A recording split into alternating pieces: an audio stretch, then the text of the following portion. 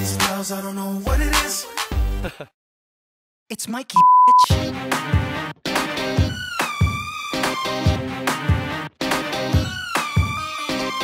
At the palengke, I'm shopping for a certain food from the ocean with tentacles. I'm craving.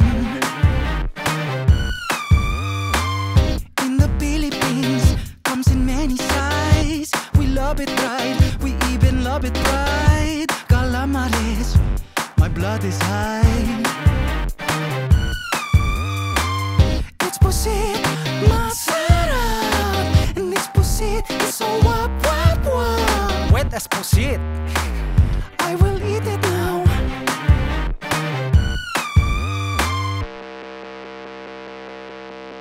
When you're cooking pusit, take out the spine.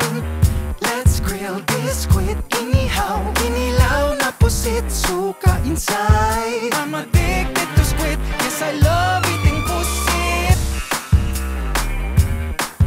Make it adobo too, many ways to eat pusit.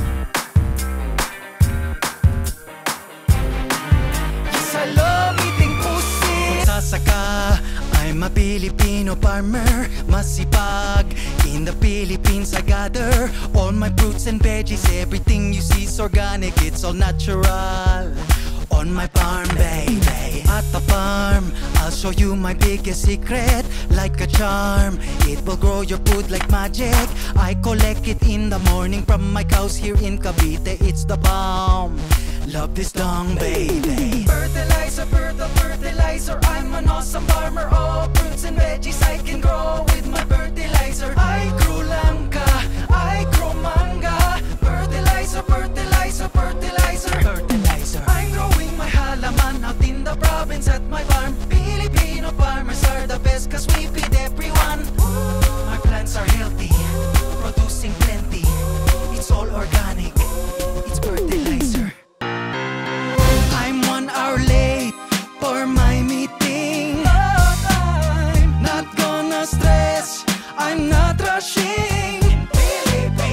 It's understood we'll not be on time. 8 a.m. means 9. I'm not late, it's Pinoy time. Just take the bun, ice cream inside, or pancit can work too. Now try how fried fish tastes with our chocolate rice. Beer with ice, Filipinos will find unlikely foods to combine. Salamat ate. Our Pinoy food is eaten with fork and spoon, and incomplete without rice. This bagoong so salty with sour mangoes, yummy. Bicol ice cream, so spicy. No, there's nothing quite like Pinoy food. Oops, I did it again. I'm in the CR.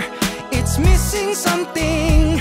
No toilet paper. Oops, my tabo is far. I left it in the car. Goodbye, my underwear. I'm an OFW dito sa Toronto. I'm preparing a big care package and sending it back home. Shampoo, lotion, my old clothes, and soap from Canada. They'll appreciate this coffee kahit it's expired na. Lots of tape I use. It's hard to open, but that's not my problem. There's toothpaste and shoes, corned beef and candies, double X panties, sending balikbayan, balikbayan, box, balikbayan, balikbayan, box, balikbayan, box.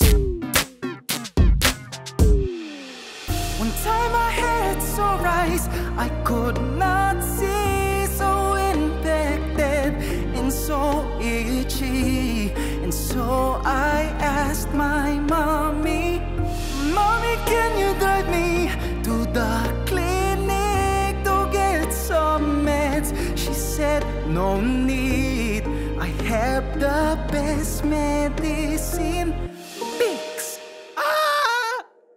Lola said I look ugly, 'cause I'm dark. So I tried to get light, thinking I'd look bogey. But to my surprise, I looked up normal, skin to white. Trying to look sexy while I'm filming this TikTok video of my dancing. Oh, crazy, 'cause I can't get it right. 15 seconds lang, but my 500 time again. I'm a Pinoy. I'm a Pinoy living in the Philippines. I'm just eating munggo. I love these beans, yeah. Palawan, Cagayan, I love the Philippines. I'm a Pinoy in Pilipinas. Oh, yes, the best beach and sun. Indeed, it is more fun here in Philippines. We are Pinoy. Mabuhay.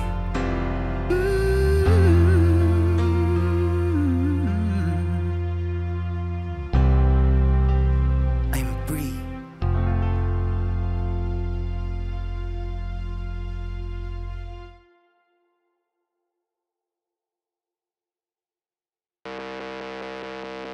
When you're cooking pusit, take out the spine. Let's grill this squid. Inihaw, inilaw na pusit, suka inside. I'm addicted to squid, yes I love eating pusit. Make it adobo too.